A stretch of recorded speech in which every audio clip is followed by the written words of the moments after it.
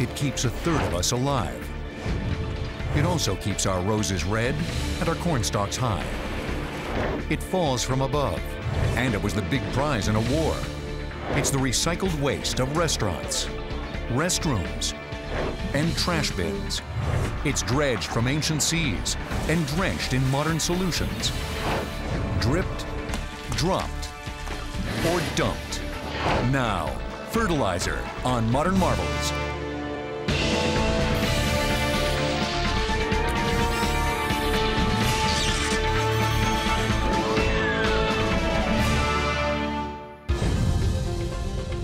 Every day around the world, 6.5 billion of us need to eat.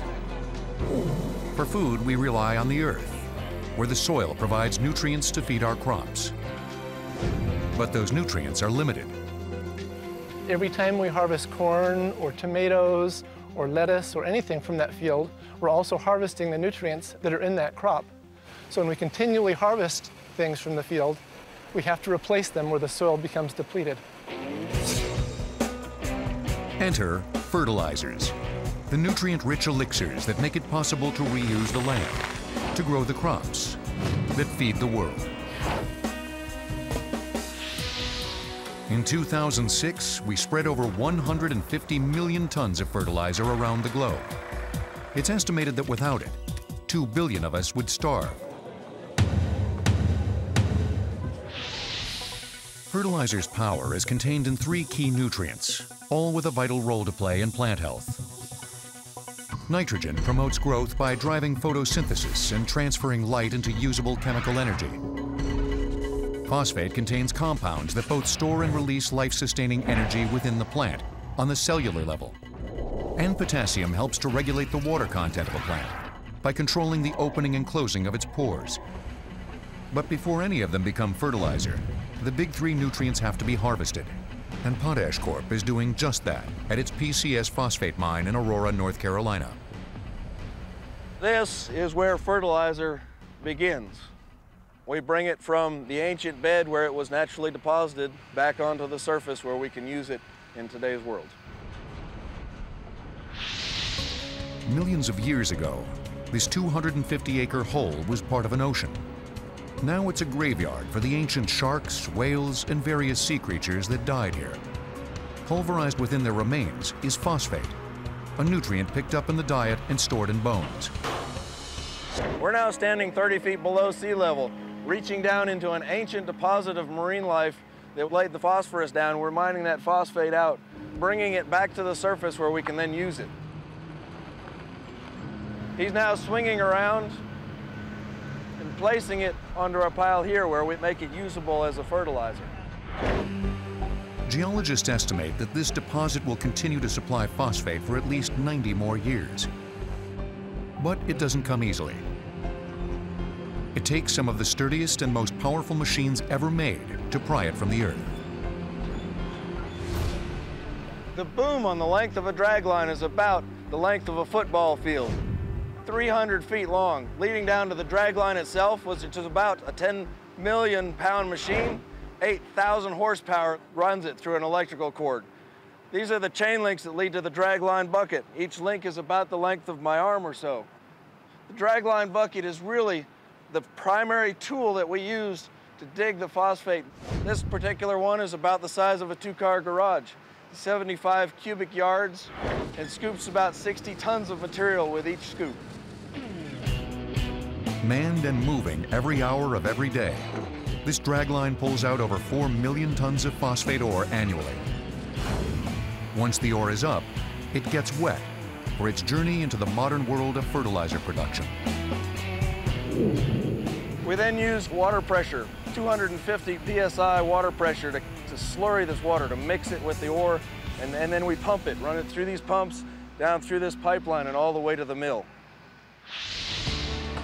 At the mill, the slurry enters a tangled maze of pipes, pumps, and waterways, all designed to isolate phosphate from earth and turn it into usable fertilizer. The phosphate ore slurry from the mine is pumped out to the mill and brought through this screening process where the oversized material is removed.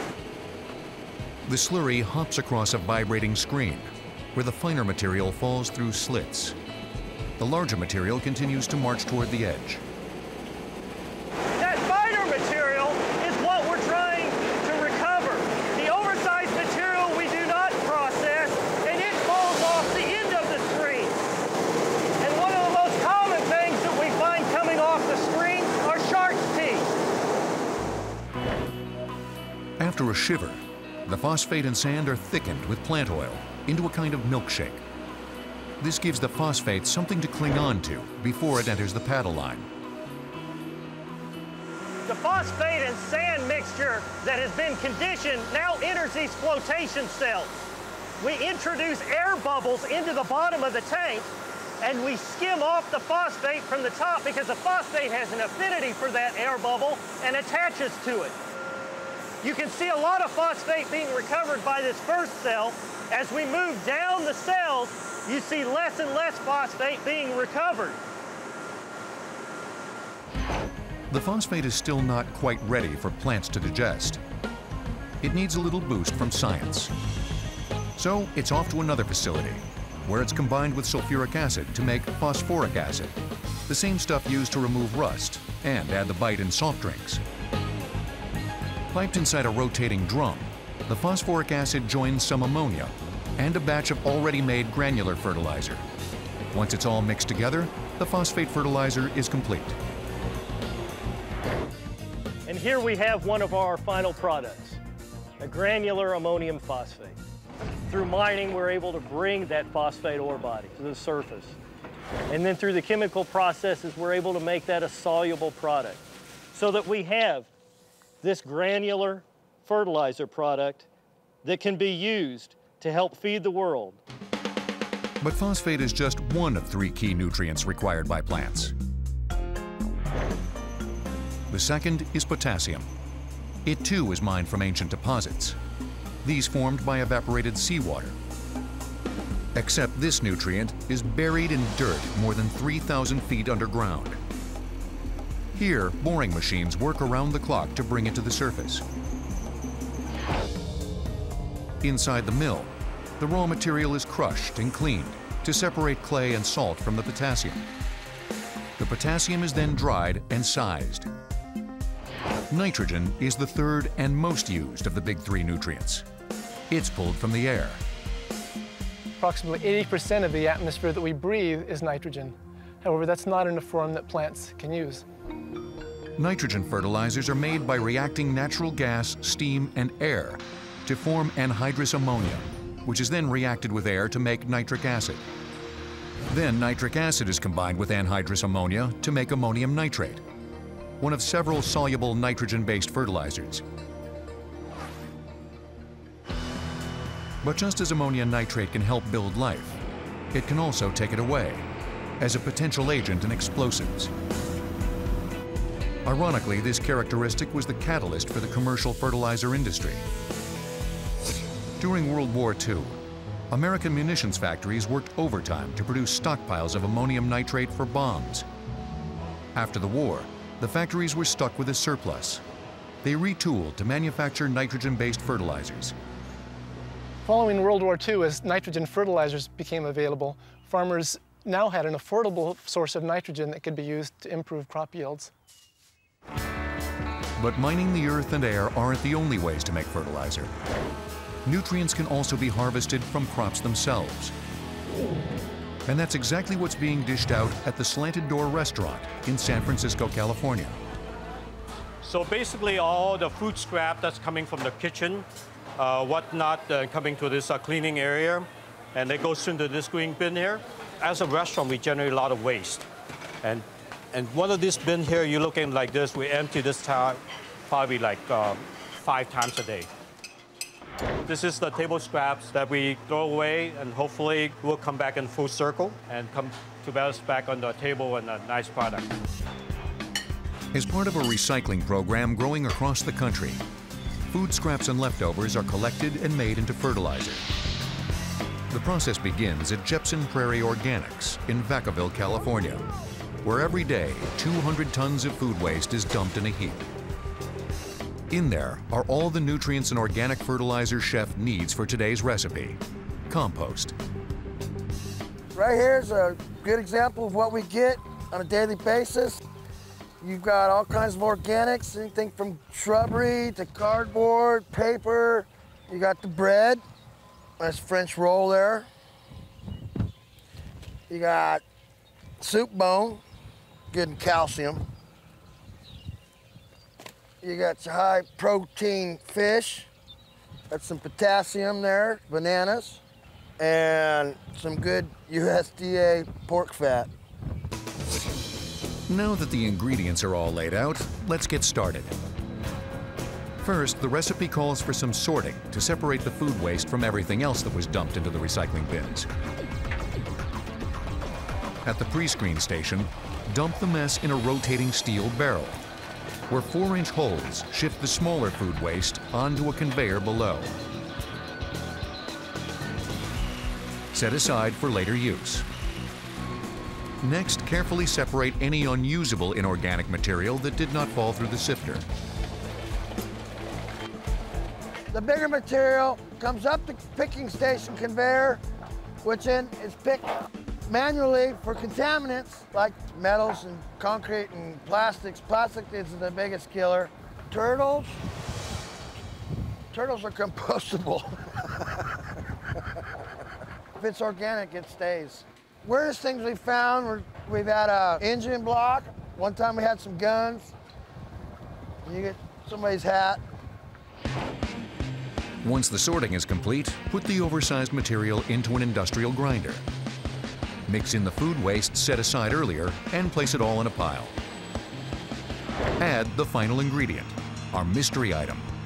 Leftovers and half-eaten meals from a nearby 3,000-bed prison. It's all table scraps. It's whatever they have for dinner. Beans, rice. We get probably 10 tons of that every other day. We mix it in with the already ground up stuff to get the moisture, because you need lots of moisture to compost. And it's pretty nasty, and it smells like lunch. After you've recovered, blend it all together with a couple of front loaders, and it's time to put it in the compost oven. Actually, it's more like a sausage maker with an air filter inside. Finally, leave it alone for 60 days and let Mother Nature cook some compost. To start the process, air is pumped inside the bag. This activates tiny microbes into a feeding frenzy. These organic predators break down the matter into small enough pieces for plants to digest. The activity also creates heat, which can kill some harmful bacteria. When you're finished with the composting process, what you like to have is a very stable material that can be added back to the soil. Generally, these stable materials do not release nutrients very quickly, but they provide a slow release or a long-term source of nutrients to the plant. After the bag is removed, the pile is aerated with a windrow turner, reducing the particle sizes even more. 30 days later, the material is screened one last time. What began as a pile of food waste is now an organic fertilizer containing nitrogen, phosphate, and potassium. The circle closes back in San Francisco, where restaurants serve vegetables that have been fertilized with compost made from their own scraps. A true, organic San Francisco treat. But what's a farmer to do when it comes to choosing a fertilizer? Organic or inorganic? Chemical fertilizers are made to release nutrients with speed and power, qualities critical to a farmer's bottom line. Organic fertilizers are more dense and tend to meld into the soil. And their slow release gives soil long-term stability. Perfect for wine growers who need their grapevines to get stronger year after year. What I need is the stable response out of fertilizers. I'm looking to slow everything down because I have plenty of materials such as compost to help me get the mineral to the plant root in enough time. Today, farmers and growers have a wide range of organic and commercial fertilizers to choose from. But before modern fertilizers, they had to search for their own sources. Some were dumped in their laps. Others were just hanging around.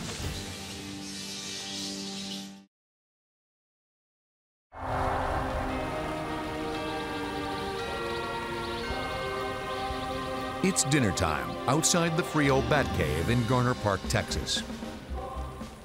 Every day at dusk between April and November, 40 million Mexican free-tailed bats leave their home for the evening feast. By the time they return, just before daybreak, they'll have consumed nearly 500 tons of mosquitoes.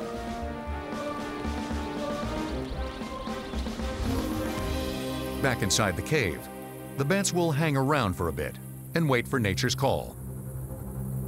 Then they'll litter the floor with some of the most powerful poop on Earth. A fertilizer called guano, Spanish for manure. John Sheely is here to harvest it.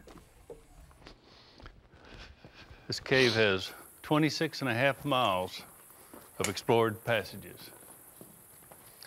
We're currently going in the, I would have to say, the third room, making the turn down into the main room, which is roughly 2 football fields in size.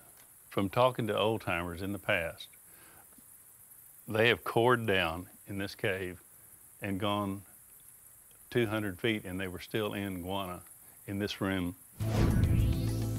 Harvesting guano hasn't changed for centuries. It's straight from the bats behind and into the can. Why? Because as-is guano is loaded with organic nitrogen, potassium, and phosphate. Not to mention 13 trace elements essential for plant growth. All manure is a product of what that animal ate. These mammals are eating meat. They're eating toxic-free insects, moths and mosquitoes. We know where they went, we know where they live, and there's nothing in here that can harm us. And don't let its light, fluffy texture fool you. Guano is a rare soluble organic fertilizer. When a solution of it hits the soil, its nutrients move like a bat out of hell. But bat guano isn't the only highly prized fertilizer found in vast deposits. Birds also drop a mighty guano bomb. So powerful, in fact, that a war was actually fought over it. In the mid-1800s, the world's population was growing rapidly. Without a chemical fertilizer industry to meet food demand, organic fertilizer was a precious commodity. Bird guano was one of the most popular. In 1840, Chile, Bolivia, and Peru hit the guano jackpot when they discovered that along their western coasts lay the world's largest bird guano deposit. Seabirds will go out, catch fish during the day, come back at night, and the excrement around their nests accumulates. The dried excrement can be 20, 30, 40 feet deep as it accumulates over the centuries. And in these low rainfall environments, it never gets washed away. The guano gold mine was measured at several million tons, nearly $1 billion worth on the open market. It wasn't long before the battle for bird droppings was on. In 1879, Chile went to war with Bolivia. Bolivia allied itself with Peru. The war lasted 5 years, and when it was over, Chile had kicked the guano out of its 2 neighbors. The map was redrawn. Bolivia is now landlocked because of the war over bird poop. The spoils would only last so long. By the 20th century, the guano deposit was nearly depleted. Fortunately for plants and farmers everywhere, bat and bird guano aren't the only stinky stuff around. Today, there's a new dew rising: worm castings. Through a process called vermicomposting, worms are fed a steady diet of cow manure. The worms, in turn, will excrete a powerful fertilizer of their own. The idea is that by double dipping, organic matter is broken down to such an extent that it releases nutrients more quickly to plants. Warning: the process is not for the faint of heart. Here's how it works. At Coyne Farms, a highly respected enterprise in upstate New York. Dairy cows are busy making the same mess that's been fertilizing fields since the beginning of crop production. Early farmers made the observation that where there was manure, the plants around that organic matter are stronger and look better. Working back and forth across this slimy floor, a mechanical pooper scooper slowly scrapes the cow manure toward the center of the barn. These piles of dung may look repulsive, but to Tom Herlihy, owner of Worm Power in Avon, New York, this barn floor is overflowing with nutrients, just waiting to be harnessed. This is where the vermicomposting process begins. This is my feedstock right here. Back into the cows, the cow flop falls down in the aisle. The manure is pushed down the aisle, down in here to the central way where it falls into the sump. Comes down in here. There's 80,000 gallons of manure and it's being agitated, pumped around and around and around. The pool of poop is filled with traces of nitrogen, phosphate, and potassium. But worms like their dinner on the drier side. It's pumped up, put into this big hopper here where it's going to be fed into the separator. The separator is nothing more than a giant squeeze press, just like when you're making wine or apple cider. It's squeezed. We get the solids here out of the end. You can see it's all fibrous from the bedding from the cow and also from their diet. And then the juice comes out the pipe down here at the bottom. The separated liquid travels to a 1 million-gallon manure lagoon. Later, so as not to waste a drop, the nose-rotting liquid will be sent to a corn pasture to fertilize feed for the same cows that made it. Meanwhile, the separated dry manure is trucked to the vermicompost plant. But before it's fed to the worms, it needs to be broken down into smaller portions. The best way to do that is to compost it with an active organic material, like rotting cattle feed. Normally, the manure would take several months to decompose. That's where the worms come in.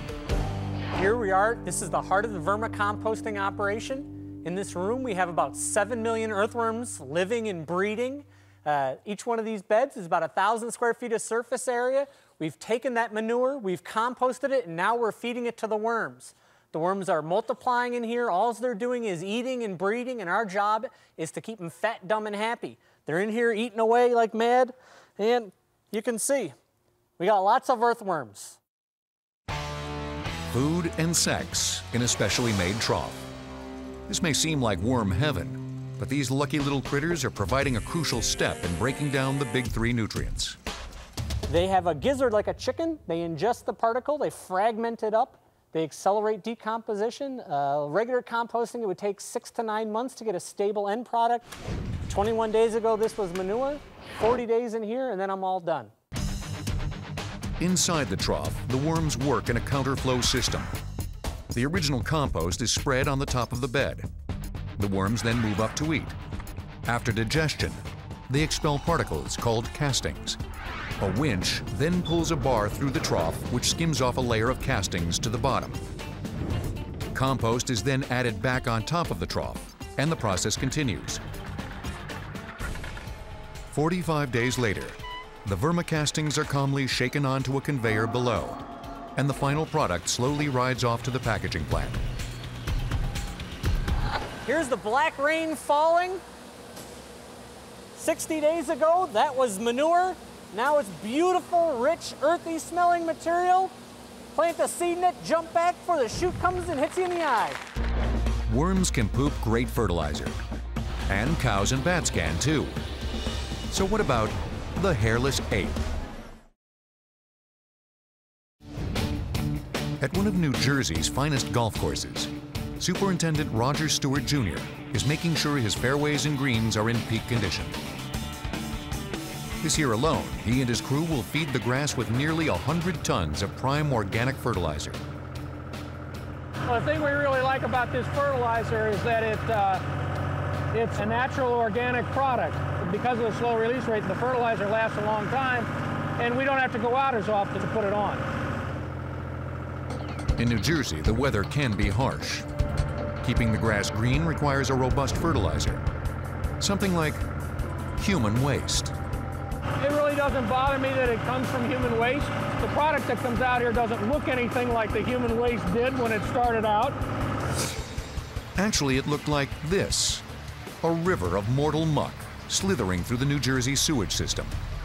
On any given day, the wave moves through morning rush hour and picks up steam until finally the sludge tsunami enters the Ocean County sewage treatment plant. In any wastewater treatment plant, our flow rates during the course of the day pretty much follow people's normal habits. During the nighttime, early morning hours after midnight, our flows are very low. And then during the day, as people become active, 6, 7 o'clock in the morning, our flows pick up. The first order of business is to remove any non-organic waste with a climber screen. The mechanical bar screens screen out just about any type of material that's found that can be flushed down the toilet or go down a drain. And it's an array of rag material, some tissue paper, all-purpose cleaners, condoms, feminine applicators, anything that could potentially be harmful to our downstream treatment plant equipment. Downstream, the filtered sludge enters a domed structure called a primary clarifier. Inside is a circular tank holding 686,000 gallons of human wastewater. The stench is enough to make a grown man cry. The clarifier is designed to let gravity do most of the work. Heavy particles fall to the bottom of the tank. Oil-based liquids rise to the top. What you see on the surface is a skimmer mechanism. Its purpose is to remove any floating grease, oil, fats, anything that passes through that our bar screens don't catch that floats on the surface. But the real action is taking place below the surface. The primary tank has a floor that's sloped toward a hopper in the center. A few inches above the bottom, an iron rake extends in both directions to the edge of the tank. At the rate of 9 feet per minute, the rake moves around the tank and slowly pushes the heavy sludge toward the center.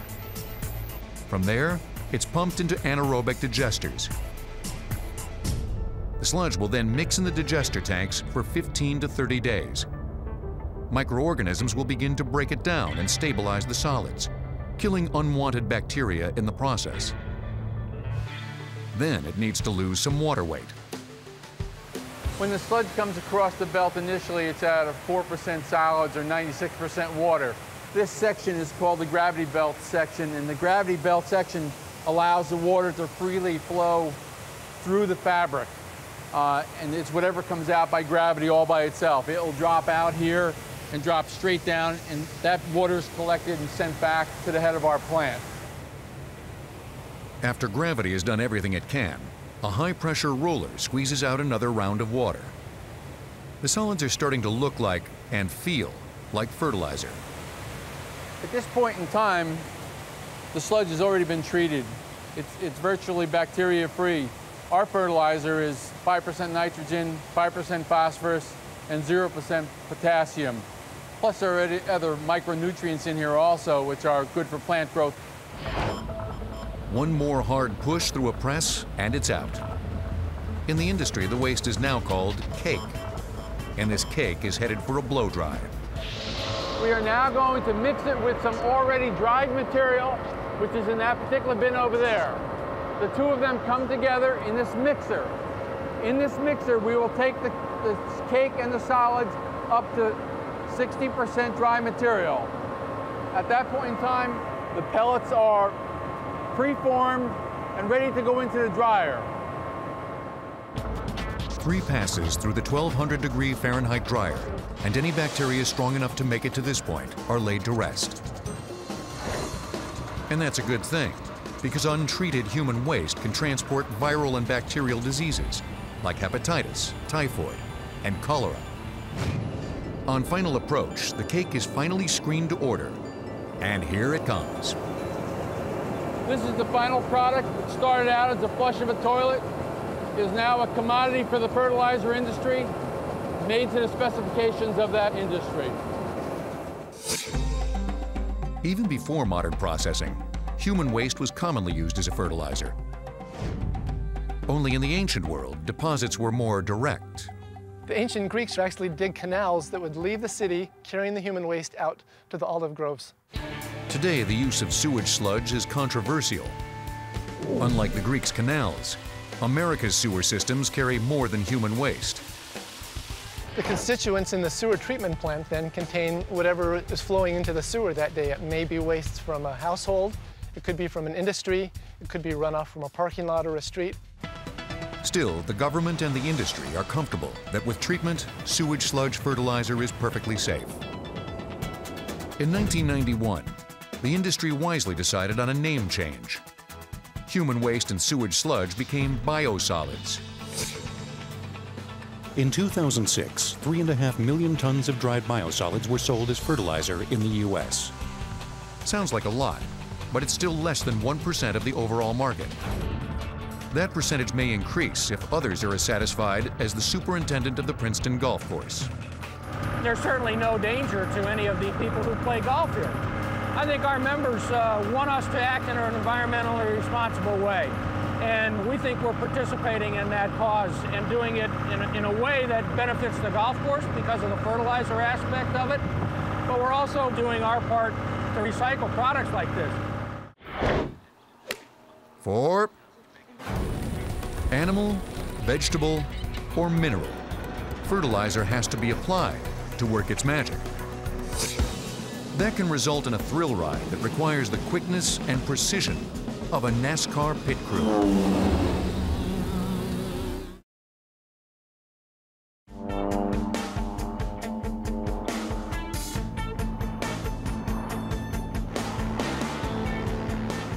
At the end of a small dirt airstrip in Central California, the ground crew for a crop dusting operation is prepping for an incoming plane. This is part of the art of applying fertilizer. The white pellets are nitrogen, the green pellets are phosphate. With the fertilizer being pelletized like this, it flows out of the airplane better, which gives us a more even distribution. In one application, the farmer can get all the essential nutrients that he needs with one fertilizer application to produce the crop of rice. Coming in after the third of what will be 30 runs today, pilot Robert DeTunk touches down and hustles into position for a fast turnaround. It's like a NASCAR pit stop. The truck comes up, we put 3,000 pounds in the fertilizer in just a matter of less than a minute. The aircraft is back in the air. Speed, time, everything is focused on doing the job as quick as we can because in our business, time is money. It's that simple. The less time we're here, the less time we're in the ground, the less fuel we burn, the faster we get the job done and the faster we move to the next field. Okay, we got a load. We're getting ready to power up and get ready to take off again. They did pretty good that time. They got a pretty quick turnaround. As the season goes on, they'll get faster and faster.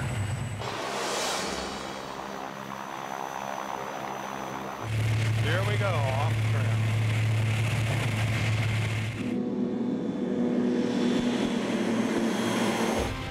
Crop duster pilots have always had a bit of a daredevil persona.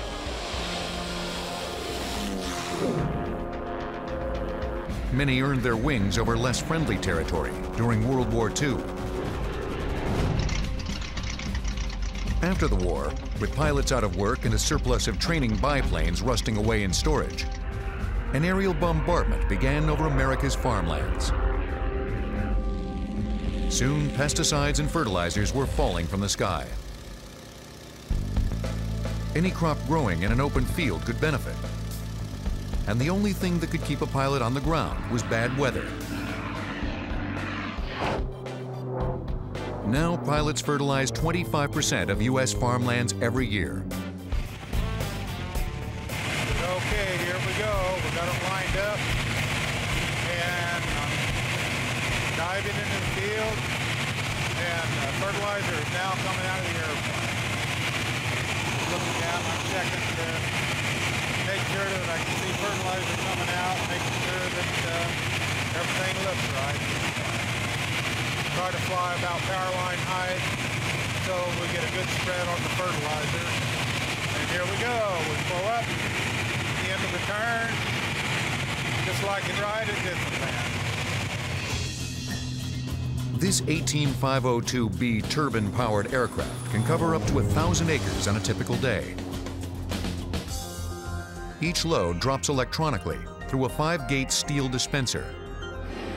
Open the gate, and a fertilizer rain's a-falling.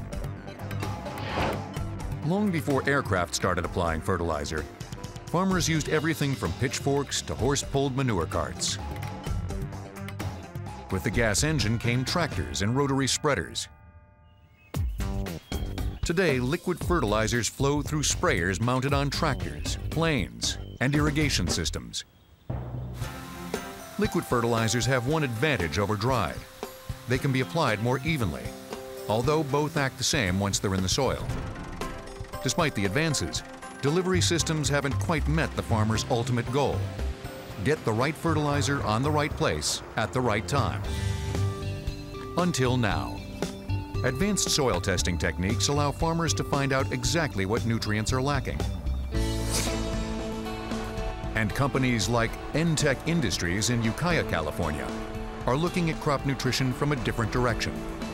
They've developed the Green Seeker, a tractor-mounted system that tests the plant instead of the soil.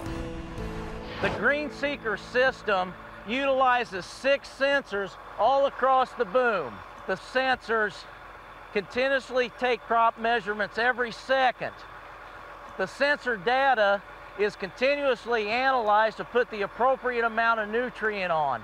This is done while the applicator is running through the field. Some parts of the field will accept more fertilizer, other parts don't need any at all. This is what the sensor is telling the sprayer to do. The Green Seeker sensors emit red and infrared light onto the crop. Since green plants naturally reflect infrared and absorb red light to get energy, the plants that reflect less red light back to the sensor are generally less vigorous. These measurements from each sensor are averaged and sent to an interface module on the back of the sprayer. This information is then sent to the cab to a computer that tells the sprayer the appropriate amount of nutrient to apply to the crop.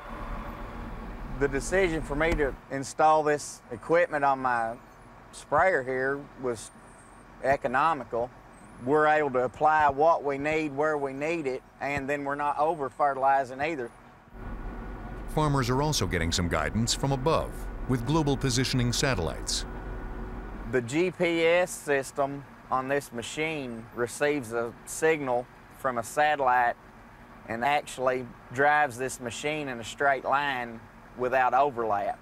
On the front, there's a light bar mounted there out on the hood, and you can watch it, and it's tied to the GPS. The light bar shows 0, which means I'm dead on path. I reach down here and tap this floor switch, and it locks it on, and then from there on, I don't have to touch the steering wheel. And that red mark is showing where we've applied product. What that enables me to do is to see spots that I may have missed in the field or prevents me from causing to have an overlap. With the latest fertilizing techniques, farmers can be gentler on the land, reduce labor costs, and increase yields like never before.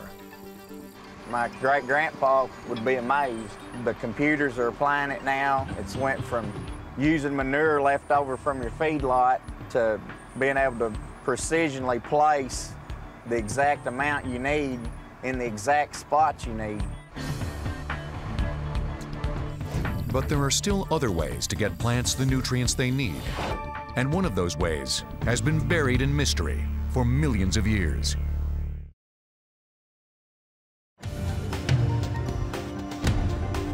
Many experts predict that by the year 2030, the world's population will swell to 8 billion. To meet demand, food production will have to increase. And to make that happen, we'll need to get more nutrients to more crops than ever before. Dr. Mike Amaranthus is looking for help in lowly places. He's focusing on a key building block of all plant life, mycorrhizae, or fungus root. It's not a fertilizer. Instead, it's a web of microscopic tentacles that help plant roots absorb soil nutrients. And it's been doing that for 450 million years, when plants only existed underwater and the fungi sprouted on what was then barren land.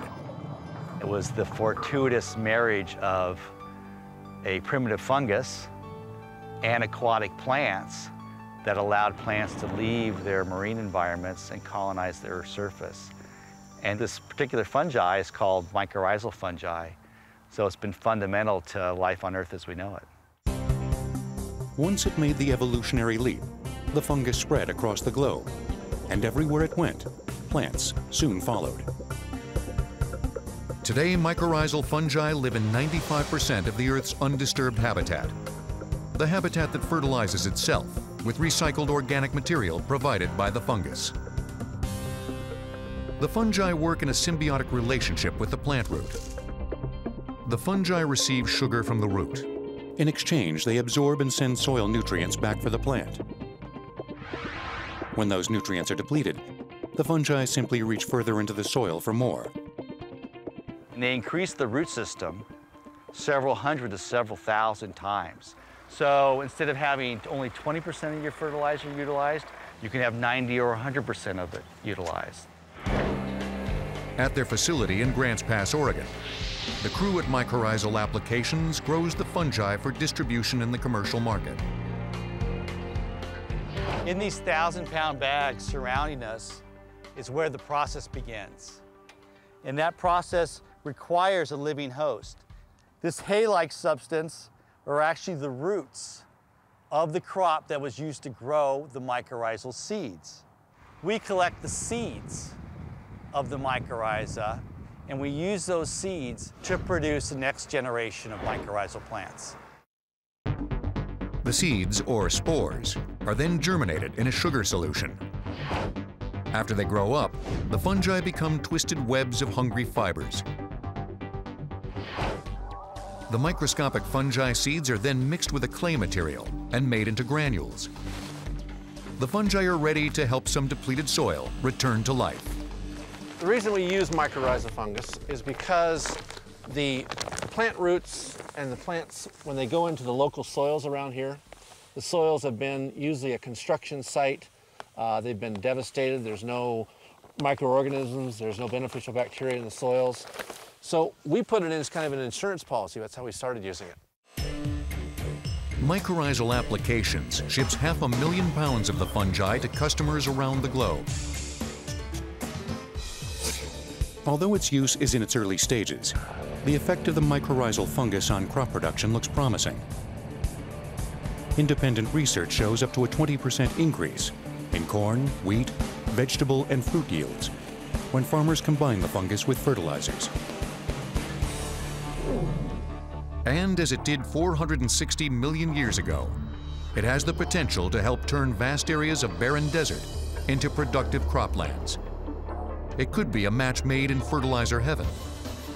And as we move deeper into the 21st century, we can be thankful for the soil nutrients that keep us alive. For whether it's chemical or organic, mined, minced, or manured, fertilizer makes it possible to feed our growing population on an all too finite planet.